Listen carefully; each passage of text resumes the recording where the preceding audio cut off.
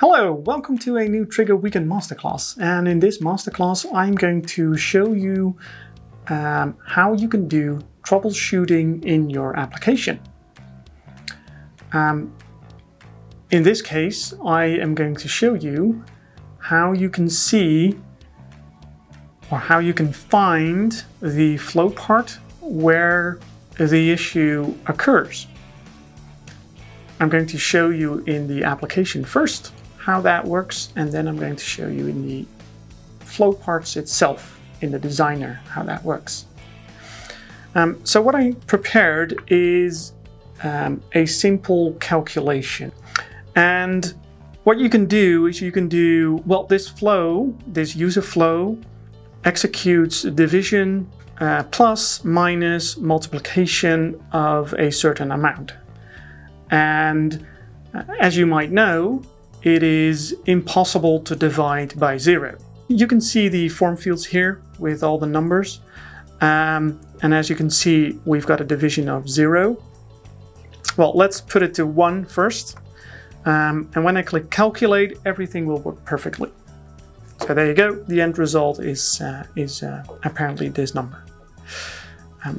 If I go back and I would keep division at 0 and would click calculate, you would get an error, which says, in this case, request to server failed. The question, however, is where did it go wrong? So let me show you in the designer what I've created.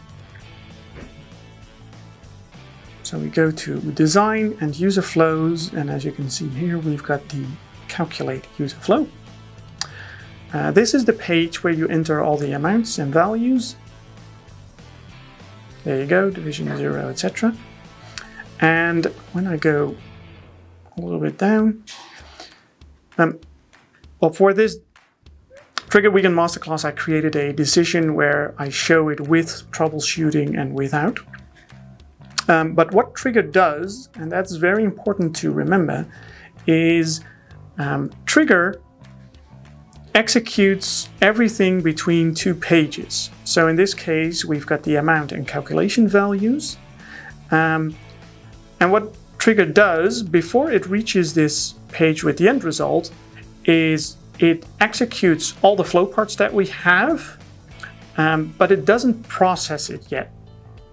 So it does, let's say, a trial run first, and it checks if everything goes okay. And if it doesn't go okay, Triggre shows you the error that I just showed you in the example. But the question in this case is, where did it go wrong? Because we've got calculation of division, calculation of minus, calculation of multiplication, and calculation of plus. So how can we check this?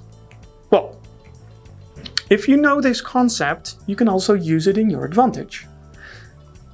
So what you can do is place a page between every flow part, because Triggre only does the test run between 2 pages. So it first checks, can I do the calculation plus? Then it shows the end result on this page. Then it checks between these 2 pages, can I do the multiplication? Yes, I can. Etc, etc. Well, let me show you how this works in the actual application.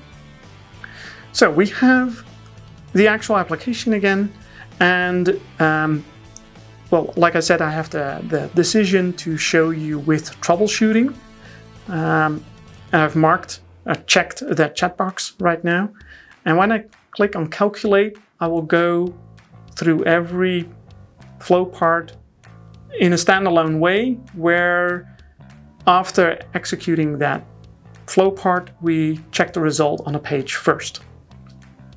So if I click calculate now, first we're going to get the result where we add the calculation plus, then we have the result of the flow part with multiplication, then with minus, and in this case, when we click next, we get that error again. So now we know which flow part is causing the issue, because